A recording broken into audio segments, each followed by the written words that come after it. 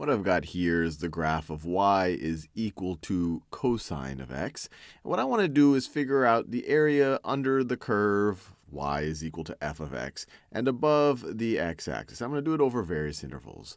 So first, let's think about the area under the curve between x is equal to 0 and x is equal to pi over 2. X is equal to pi over 2. So we're talking about this area right over here. Well, the way we denote it is the definite integral from 0 to pi over 2 of cosine of x dx. And all this is kind of, it's reminiscent of taking a sum of a bunch of super thin rectangles with width dx and height f of x for each of those rectangles, and then you take an infinite number of those infinitely thin rectangles. And that's kind of what this notation is trying to depict. But we know how to do this already. The second fundamental theorem of calculus helps us. We just have to figure out what the antiderivative of cosine of x is, or what an antiderivative of cosine of x is, evaluated at pi over 2, and from that subtract it evaluated at 0. So what's the antiderivative of cosine of x, or what's an antiderivative? Well, we know if we take the derivative, let me write this up here. We know that if we take the derivative of sine of x, we get cosine of x. So the antiderivative of cosine of x is sine of x. Now, why do I keep saying sine of x is an antiderivative? It's not just the antiderivative. Well, I could also take the derivative of sine of x plus any arbitrary constant and still get cosine of x, because the derivative of a constant is 0. This could be pi, this could be 5, this could be a million, this could be a Google, this could be any crazy number, but the derivative of this is still going to be cosine x. So when I say that we have to find an antiderivative, I'm just saying, look, we just have to find one of the derivatives. Sine of x is probably the simplest, because in this case, the constant is 0. So let's evaluate. So one way that we can denote this, the antiderivative of cosine of x, or an antiderivative of cosine of x, is sine of x. And we're going to evaluate it at pi over 2, and from that, subtract it evaluated at 0.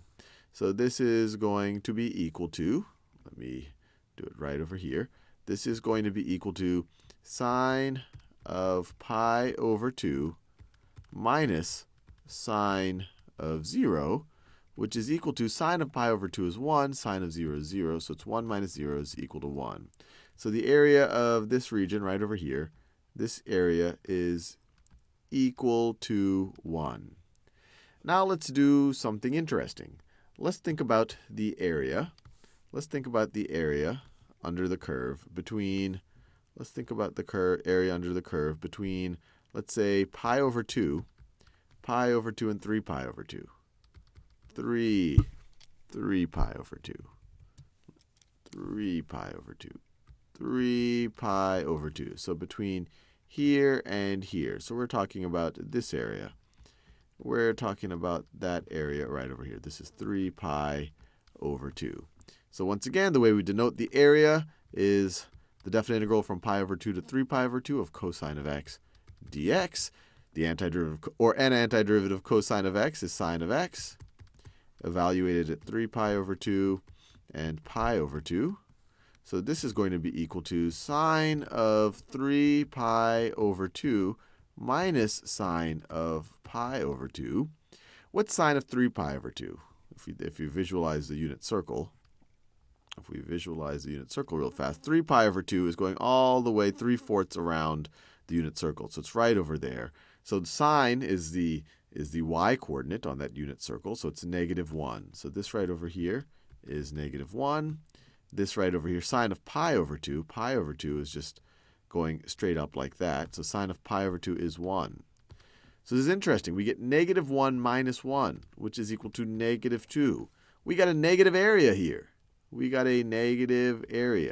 Now, how does that make sense? We know in the real world, areas are always positive. But what is -2 really trying to depict?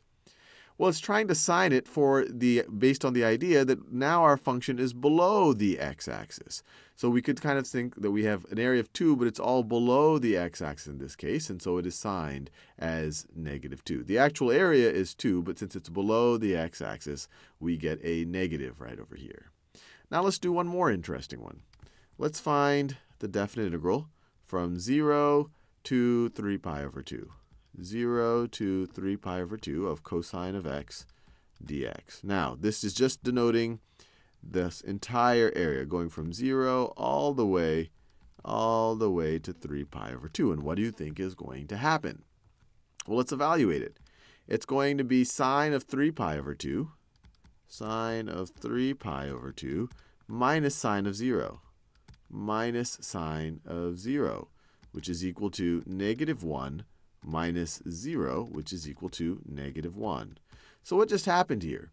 The area under all this orange area that I just outlined is clearly not negative, or any area isn't a negative number, and the area isn't even 1. But what just happened here? Well, we saw in the first case that this first area was 1. The area of this first region right over here is 1. And then the area of the second region, we got negative 2.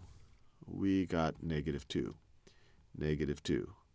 And so one way to interpret it is that your net area above the x-axis is negative 1. Or another way to say it, your net area is negative 1. So it's taking the one region above the x-axis and then subtracting the 2 below it. So what the definite integral is doing when we evaluate it using the second fundamental theorem of calculus, it's essentially finding the net area above the x-axis. And if we get a negative number, that means that the net area is that actually most of the area is below the x-axis. If we get 0, then that means it all nets out. And if you want to see a case that's 0, take the integral from 0 all the way to 2 pi.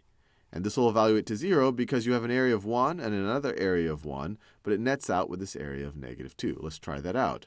So if we go from 0 to 2 pi of cosine of x dx, this is going to be equal to sine of 2 pi minus sine of 0, which is equal to 0 minus 0, which is indeed equal to 0.